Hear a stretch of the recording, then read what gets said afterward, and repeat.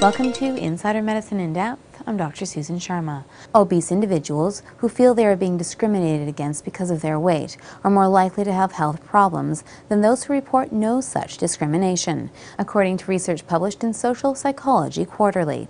Here is some information on weight discrimination. It remains legal and socially acceptable in most parts of the world. It affects women about twice as often as it does men. It occurs about as often as race discrimination and possibly more often than age or gender discrimination.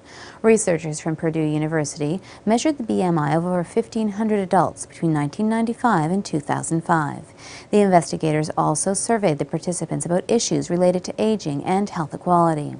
Overall, about 11% of those who were moderately obese and 33% of those who were severely obese reported experiencing discrimination because of their weight. Compared with obese individuals who reported no such discrimination, those who felt they were discriminated against also experienced the sharpest decline over time in functional ability, such as the ability to climb stairs or carry ordinary items.